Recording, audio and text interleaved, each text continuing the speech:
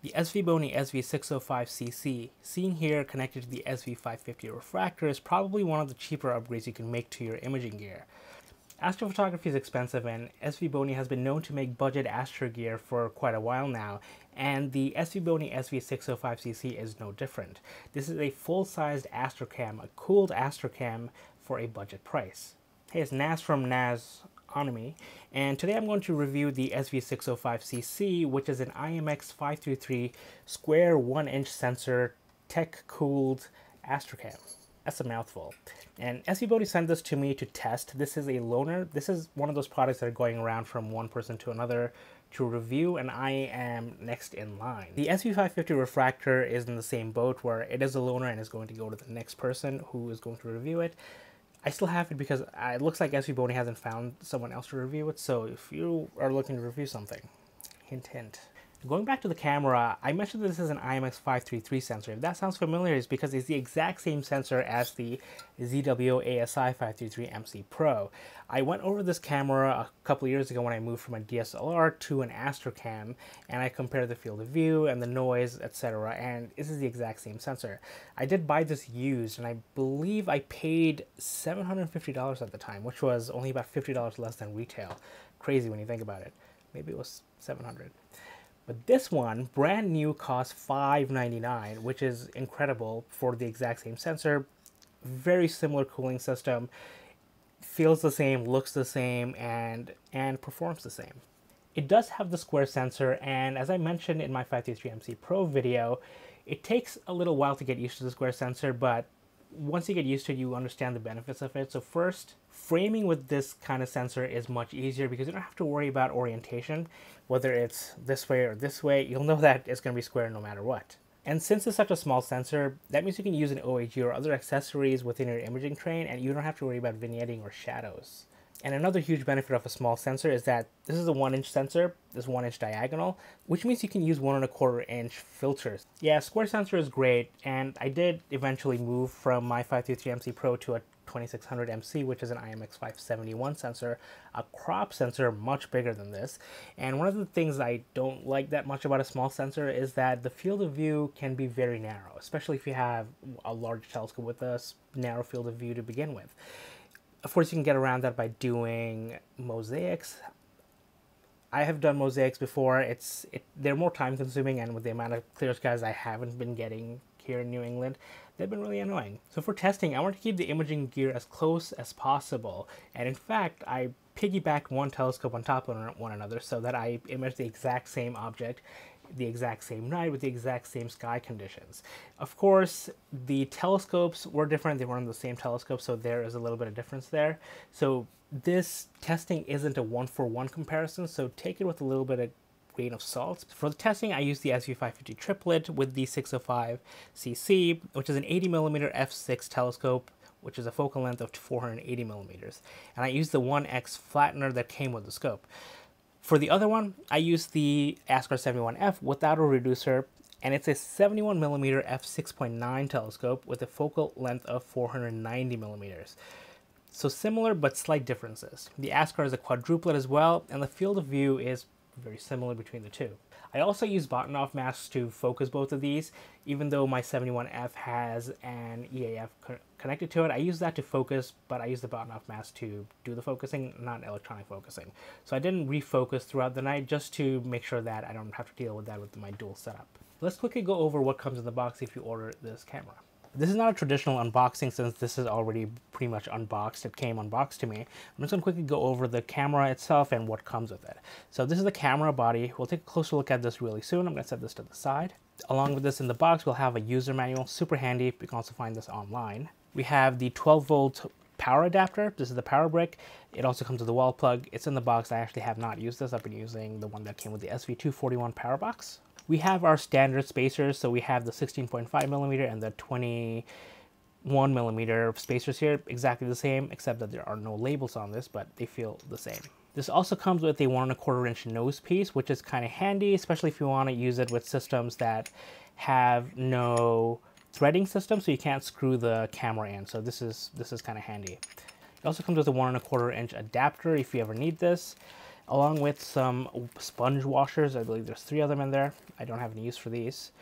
And this, at least this one, came with a couple of different sets of desiccant tablets. So if you ever find that your camera is getting moisture in the sensor, it's not supposed to do that. There are some desiccant packets or desiccant tablets here to absorb the moisture. There are ways to dry those out and reinstall them, but it's always better to just get something new, and these came with it. So there's 2 sets of these, so pretty neat. Looking at the camera itself, we can see the square sensor there. This is the IMX533 square 1-inch sensor. Looks really nice. The camera body itself feels really good. Looks really nice. I do like the gray color. And if you look at the back, we can see the fan. And we have a USB 3 input and a 12-volt 5-amp input as well. One thing you'll notice if you compare this with a ZWO model, so this is the ZWO ASI533MC Pro, is that this comes with a couple of USB 2.0 out slots. So this has like a built-in USB hub, which is actually really neat. I wish the SV605CC came with this, but this is $599, this is $799. So for $200, you can buy yourself a USB hub and an extra SV241 if you need it. So compromises. But if you look at the sensor and we compare them, they are absolutely the same. And I didn't mention this earlier, but this does come with a Svbony padded case. Feels nice, feels secure in there. The specs claim to have a unity gain of 100, and I put that to the test by using SharpCap's sensor analysis tool, like I usually do with all of my camera gear. At 100 gain, it has an electron per AD of 1.01, and that is actually the closest to unity gain that I've ever seen. It could have been my setup, but I used the exact same setup when I tested the TubeTech camera last year, so interesting. It has a read noise of 1.95 electrons. And this chart here shows that we get a full well depth of 50,000 electrons at 0 gain. So for some reason, if you need the full dynamic range, you do 0 gain. But for the most part, we'll have trouble filling up the well depth of 16,000 that you get with unity gain of 100. And with the gain of 100, you'll get the most benefits of signal to noise ratio, the biggest bang for your buck there. Now let's take a look at the images of M3 and M13 that I've taken with these 2 setups. Starting some image analysis, I want to first look at a 600-second dark. So this is just to check if there's any kind of amp glow here, and there doesn't seem to be. We do see some weird banding pattern. I believe that's because just how the stretch works and how the sensor is kind of reacting to a dark frame, but when I unstretch this, it goes completely black. And then when we take these images and stack them and average them out, it's all good.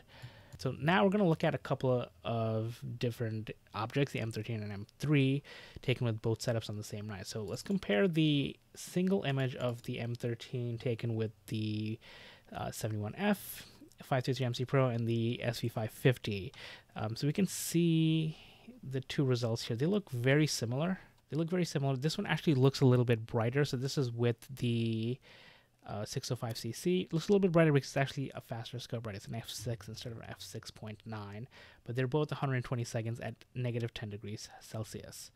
And I can't really see anything else. This is already, already an STF on it, so it looks pretty okay. The only thing you'll notice is that on the bottom right-hand side of the 605cc is that there's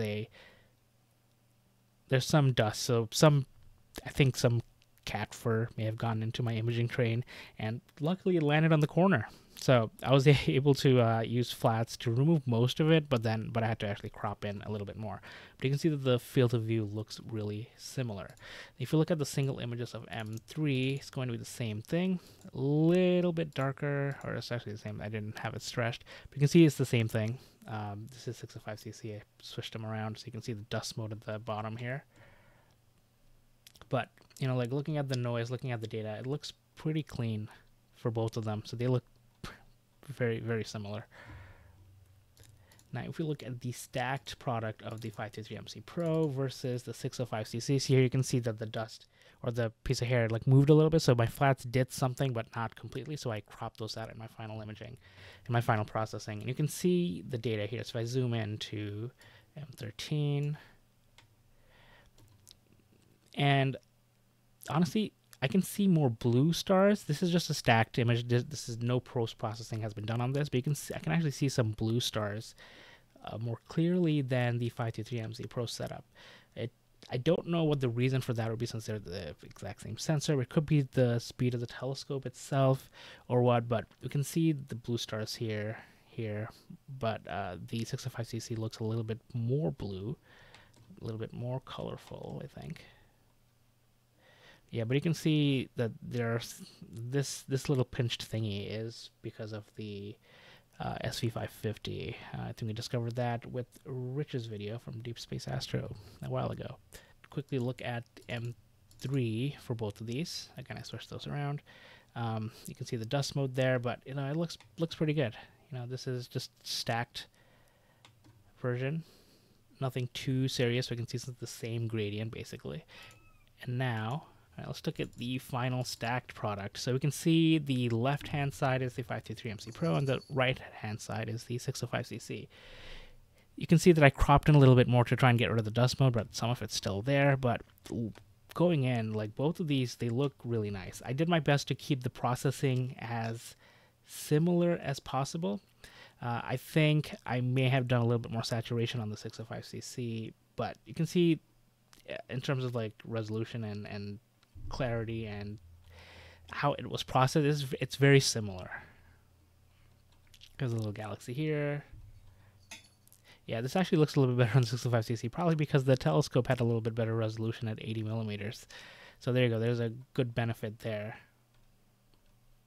And finally, looking at M3, we can see similar processing for both of these. It's a little bit better. If you look at if we zoom in, so I did do some denoising. You can see I did the exact same denoising here. So I processed these side by side. There's a little bit more noise here, but it could be a variety of reasons. Could be somewhere else in my processing. But I do kind of see, it's a little bit hard to see, but I do kind of see some banding here. I don't know where that's from, where the 533MC Pro doesn't have it. So again, nothing that I'm concerned about, because I can definitely edit this out or process this out if I wanted to. We have a galaxy there, galaxy there. I believe the Svbony SV605CC is an excellent budget and starter astronomy camera. It uses a well-known and trusted sensor that we've all been using for years. And for my testing, it holds up really well, including the cooling system. One thing I did notice is that I don't think that this comes with high gain mode, at least not available in the firmware. And what that is basically the ZWO cameras. When you hit unity gain, they turn on high gain mode automatically, where the electrons per ADU needed to fill the ADU is about a third, which lets you get data a little bit faster than if you were just using unity gain as is. And we did notice this here, because at 100 gain, we had just about 1 electron per ADU, which is kind of impressive. But if it had high gain mode, we would get around 0.3 or 0.33 gain per, or electrons per ADU. Again, not a bad thing, it's just something that I noticed. And at $599, I kind of wish that I bought this when I switched from a DSLR to an Astrocam. Unfortunately, this wasn't released when I switched to an Astrocam, so didn't have this available. So I ended up with the ZWO ASI533MC Pro, what I paid around $700 for. I have to look that up, but I did buy it used. Thanks to Svbony for sending this to me to test. It's been really fun. I wish I had more time with it. I wish I had more clear skies. And at this moment, I don't have a code to give you to save if you want to order this, but if I ever get one, it'll be in the description below, so check there. There's also a referral link that you can use to order the camera. If you use that, I would greatly appreciate it, because it would help me out quite a bit. And if you'd like to support me further, check the description below for a link to Patreon and consider becoming a member. I do have a free membership to Patreon as well, where I'll post some stuff just for members trying it out, so let me know there. And if you have any questions about this camera or anything I've ever covered, let me know below. Until next time, clear skies.